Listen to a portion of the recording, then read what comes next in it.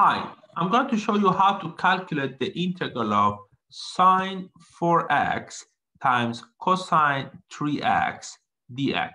Okay, to solve this integral, we need to use two formulas from trigonometry. That is sine a plus b is equal to sine a cosine b plus cosine a sine b, and sine a minus b is equal to sine a cosine b minus cosine a sine b. Okay, so if you add these two equations, you'll get that sine a plus b plus sine a minus b will be equal to, these two will be out, 2 sine a cosine b. Therefore, sine a cosine b will be equal to 1 divided by 2 times sine a plus b plus sine a minus b.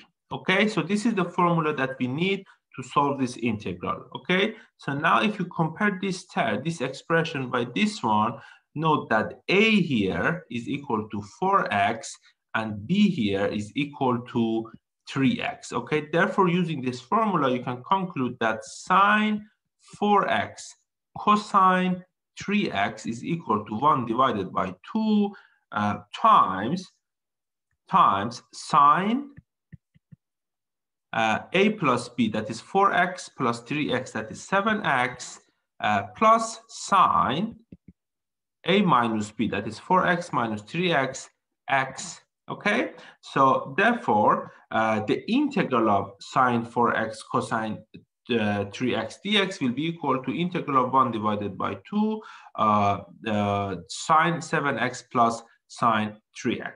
Okay, therefore that integral will be equal to 1 divided by 2 integral of sine 7x plus sine x dx, okay, which will be equal to 1 divided by 2. The integral of sine 7x will be equal to minus 1 divided by 7 cosine 7x, okay, and the integral of sine x is equal to minus cosine x plus c, which is the constant of the integral. Therefore, the solution will be equal to minus 1 divided by 14. 2 times 7 is 14.